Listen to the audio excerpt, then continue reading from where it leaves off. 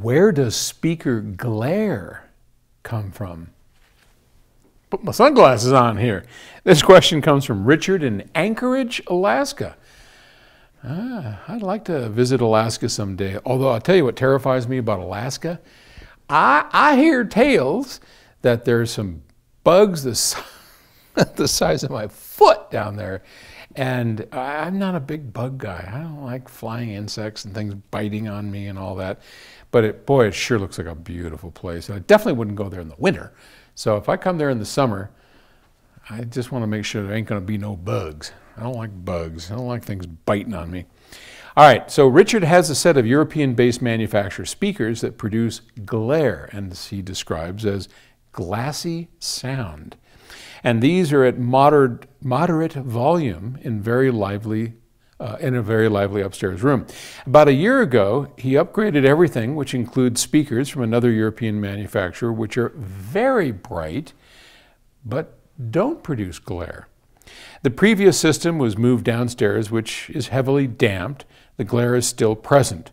I switched amps and wire and CD player with no significant change in sound.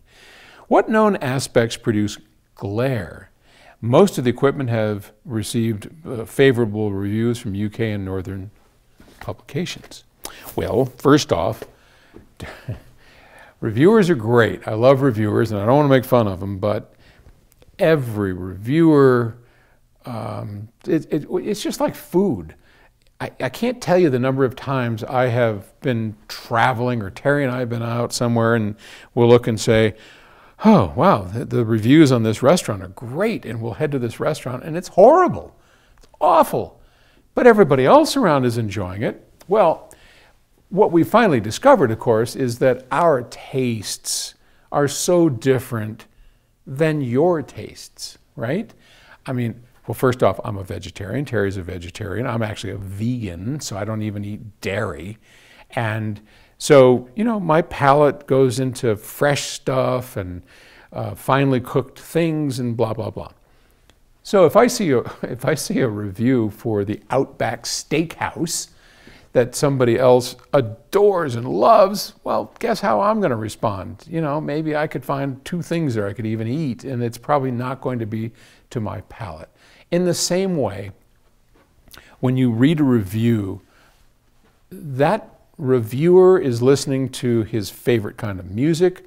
That reviewer has a specific kind of room, cables, and all of that go into it. And he has a certain view that, in his opinion, this sounds like music. That may not agree with yours. So reviewers are very hard.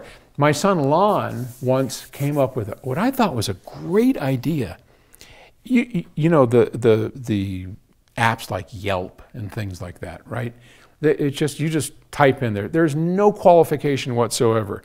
If I am a person that loves McDonald's, and I go to a 5-star restaurant and say, this place is overpriced and sucks, I don't know who that person is. It's silly for you to put that review down because you don't get it. And the same thing for me. If I'm some kind of eating snob and I walk into McDonald's and say, this is crap, I have no right to do that, because why would you listen to me? I'm not a fan of that kind of stuff, and he's not a fan of this kind of stuff. So Lon's idea, which I think is great, is to find people like us. So, if you could just segregate those people out, like everybody, like every vegetarian on the planet, if they like a restaurant, my chances of liking it are a lot better. You get the idea. But anyway, here we digress. Okay, glare. Well, glare is usually something that comes more from the mid-range than the tweeter. Now, not every system has a mid-range, but the area of frequency where the mid-range, however it's generated, if you have a 2-way system, then some of the mid-range is coming from the woofer, and some of it's coming from the bottom of the tweeter. And that's usually where we have glare.